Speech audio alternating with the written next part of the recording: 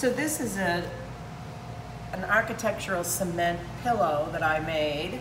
It's lightweight, and what I do is I cover it in mosaic, and then it can go inside or outside. So I'm putting on different features of it, and then I will just fill in the background at the end.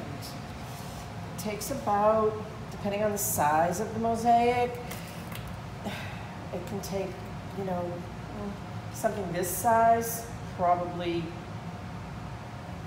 10 hours once you've made the form. The form takes the longest because you have to let it dry between layers. But I use all different materials. These are glass tiles. I have some mirror in there. I have some Italian glass that I'm going to use in a bit.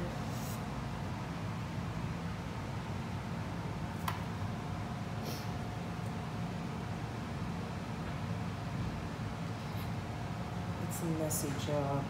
Working in mosaic, you have to know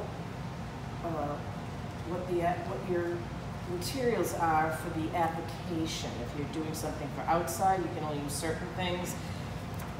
Inside, you have a lot more leeway, but outside you have to make sure there's things that will hold up to the weather.